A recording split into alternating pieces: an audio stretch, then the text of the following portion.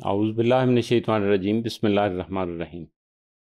Hello viewers, we are going to talk about making friendship. It's very interesting for students because they are having this facility to interact with others.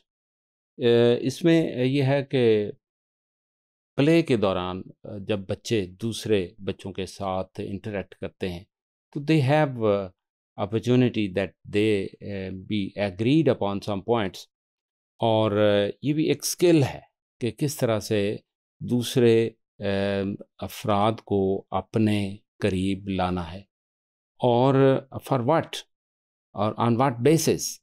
तो वो एक agreement जो है वो develop करना होता है कि on which they are to be together, और कौन से ऐसे पॉइंट्स हैं जिनको हमें इख्तलाफी नोट के तौर पर लेना है कि ये बातें हम में नहीं हो सकती, नहीं होंगी, और it's make a person to build a relationship with the others, fellows, like friendship.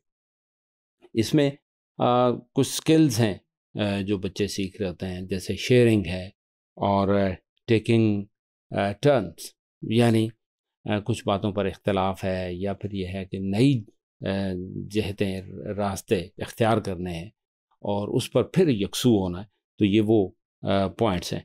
इसमें एक दूसरे से कोऑपरेशन है कि कौन कौन से पॉइंट्स पर हम एक दूसरे से कोऑपरेट करेंगे, और इसके लिए बड़ा इम्पोर्टेंट है that we to be good listener what other is saying, और we to understand and then react, और फिर ये देखना है कि how we can manage those things those others are saying, और हम उसके साथ किन पॉइंट्स पर एग्री कर रहे हैं और किस तरह से हम उसको मैनेज करेंगे।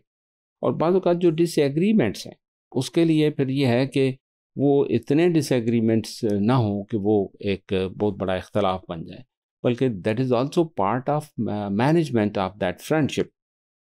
इसमें यानी पॉइंट ऑफ व्यू है वो ज़रूर इजहार करने का मौका मिलता रहना चाहिए। तो ये भी एक स्किल का हिस्सा है कि हम किस हद तक पॉइंट ऑफ व्यू अपना बयान करें, और इख्तलाफी पॉइंट ऑफ व्यू है तो उसके लिए भी हम किस हद तक उसको मैनेज करें। और इसमें हम देखते हैं कि बच्चे नेगोशिएट करते हैं, कुछ पॉइंट वो एक्सेप्ट करते हैं, कुछ पर वो सेक्रीफाइस करते हैं, और अपने दोस्तों के साथ या अपने सिबलिंग के साथ वो एक मुआहदा तय करते हैं और उस पर वो कायम रहने की भी कोशिश करते हैं। और इसमें ये होता है कि they are showing their interest, they are sharing their interest, what they are interested in and how they are to get from others. Expectations हैं जो एक फ़र्द या एक बच्चा दूसरे बच्चे से रखता है, और फिर दूसरे बच्चों की एक्सपेक्टेशंस उसका ख्याल रखता है। और इसी तरह फैमिली के अंदर कुछ ऐसी एक्टिविटीज़ हैं जैसे खाना पीना है, मिल बैठते हैं, क्या पकाया जाए, किस तरह से कौन सी चीज़ जो है ना वो एक यूनानिमसली तय कर लिया जाए कि क्या पकेगा, कैसे होगा, कैसे खाएंगे, कहाँ बैठेंगे, whatsoever the things, place and activities are being settle down. इसमें एक रोल मॉडल सामने आता है that we to be together, और that is also like a friendship, यानी फैमिली के अंदर सिबलिंग के साथ भी जो ताल्लुक़ है like a friendship, and parents are also playing that role, or showing courtesy and not showing their dictatorship or directions, because the only thing whatever we like will be done. No, उसमें यह है कि बच्चों के एहसासात, उनके interest, उनकी reflections को collect किया जाए और फिर उस पर अमल दरामद किया जाए और बड़े थोड़ा सा सब्र और तहम्मुल का मुजाहरा करें।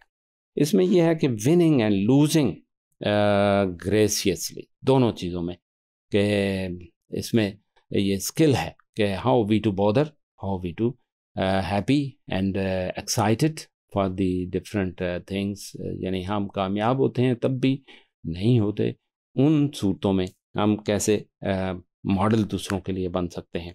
और इसमें यह है कि स्टूडेंट्स यानी फ्रेंड्स अपनी ओपिनियन देने का इख्तियार रखते हैं, और उनको इख्तियार देना चाहिए ताकि दूसरे लोग उनकी बात को गौर से सुने, और फिर अगर इख्तिलाफ है तो उसमें अपनी राय दलील के साथ देने की कोशिश करें.